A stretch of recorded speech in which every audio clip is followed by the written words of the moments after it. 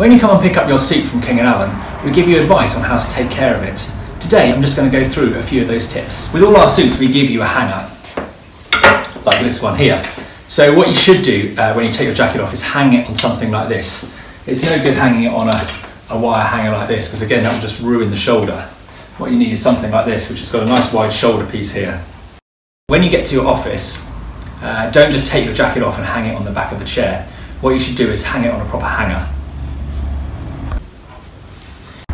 So the same applies to driving.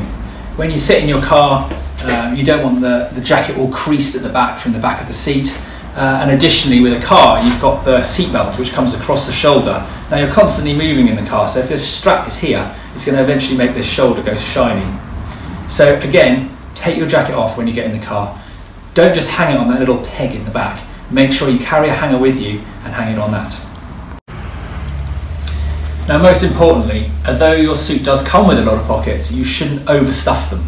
So nothing heavy in the pockets. They're designed for very light items only, such as a pen, maybe a piece of paper, something like that.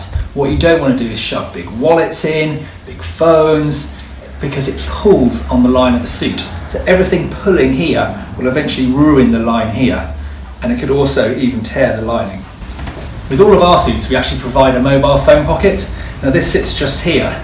So when the jacket's done up, the phone is here, and it's not over your chest, so you don't see the bulge of your phone.